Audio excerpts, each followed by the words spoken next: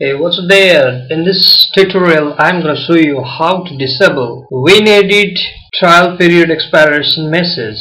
Here you see, if you try to open this WinEdt, it will show this pop-up window which says WinEdt trial period of 31 days has elapsed. Then how to disable. And here you type regedit. Now open the register editor. Then expand this edge key current user.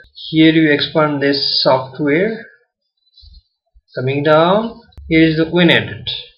And this list you select this, right click on it, then delete this. Yes. Then close it. Now let's try to open WinEdt.